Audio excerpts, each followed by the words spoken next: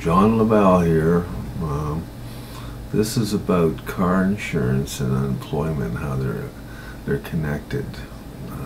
Car insurance, not car insurance, insurance period.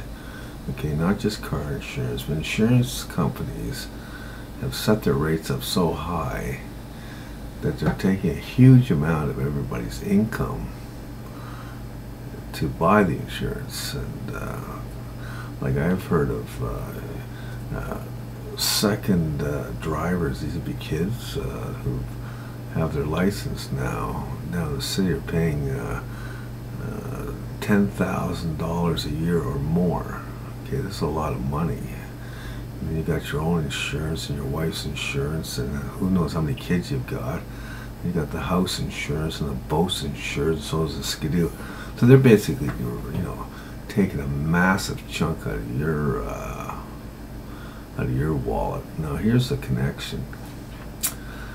All that money that you paid in insurance has you now where you can't go out and buy, say, garden furniture or a new television or a toaster or whatever the hell you need or want. You don't have the money because it's all went to the insurance company. Insurance companies don't really employ anybody. They just gatherers up money. Now here's the effect. If you don't go to the store and buy lawn furniture or a toaster or a new television, neither is anybody else. So what happens is the stores that sell this stuff have to start laying off their workers because they don't need that many workers if not that many people are coming in to buy anything. Now the people who manufacture and supply these goods don't have any more outlets, or their orders are really, really small, so they start laying off people. And if it gets too bad, the company will crash, and you'll get, if one company crashes, then the next crashes because there just isn't enough market activity for their products. And so now you've got massive unemployment, and the government should step in and say to the insurance companies, there's no more of this, okay? Because you're ruining the country is what you're doing. This is why we have heavy unemployment, because money has to move, and it has to move towards goods. Insurance isn't goods. You don't get anything but a piece of paper that says I'm insured. That's what you get. And the legal right to drive or whatever. I know you're gonna say, well, I'm protected. So what? You could pay for the accident for what the hell it costs you in insurance. And by the way, the insurance never goes down once they bump the premiums up after you've had an accident. You'll be paying that accident 10 times over by the time you're finished. And because I never heard of insurance going down.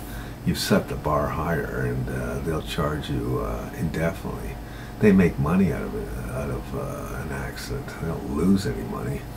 And so the government needs to step in and say no more, because you're destroying the country as far as potential for employment, or just keeping the people who are employed, because now the people who's left that are employed are paying taxes to cover the cost of the unemployed needs, which is social assistance, some benefit where they can eat and pay their bills. And it can get worse and worse and worse.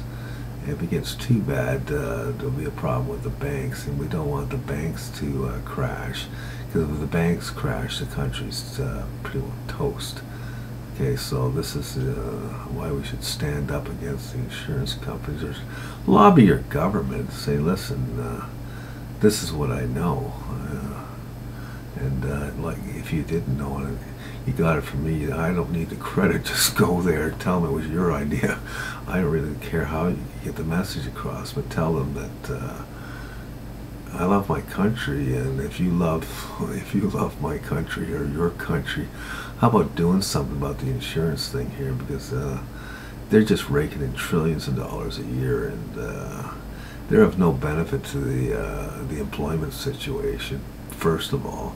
And I'm not spending any money at stores because I got to pay these bastards all this money. And chances are your house isn't going to burn down, and yeah, you might have an accident, but as I said, you get to pay the thing for what you're paying in premiums. You're better off paying it. Although don't do that, because apparently it's illegal to do that. Like, I'm not giving you advice.